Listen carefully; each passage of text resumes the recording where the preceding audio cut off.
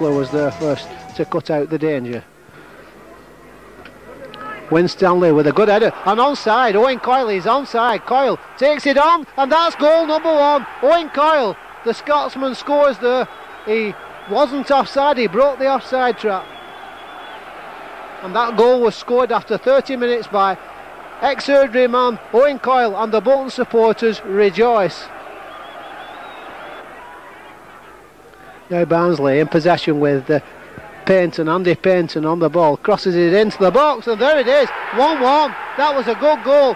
Paynton played it into the box and picked out Chris Jackson superbly, who knocked it home and gave Russell Holt no chance whatsoever. 1-1.